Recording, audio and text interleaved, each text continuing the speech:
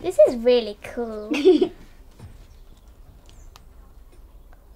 So what do you think the game's about then? A game where you speak to people that you don't know, or people that you do know. How many have you found? 1. Aha, I went through the door. Now where's downstairs? I found one. School uniform. A phone? Does it feel a bit weird now? It's like you know it, but then you don't know where your things are, and then you look round and then it just pops up and then it's there. Your computer password you're not allowed to share with anybody else but your parents. We could walk around and see what kind of things we can find, and I think it made it a bit more fun that you had the objects to find and that it gave you a caption to read.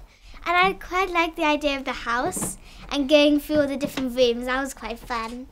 I found some diary. Hands up if you learned anything from the app. That you can also find your personal details inside your passport as well, because if you left it somewhere, people could see it and they would know your picture, they would know where you live, your full name and stuff like that. What could they do? It's a really positive, good thing to keep themselves and others safe.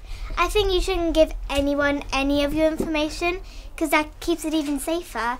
Your friend might tell it to someone else, but not knowing by accident. If I were to tell someone, I would rather tell someone in my family, because I know them and I know that they won't tell anyone.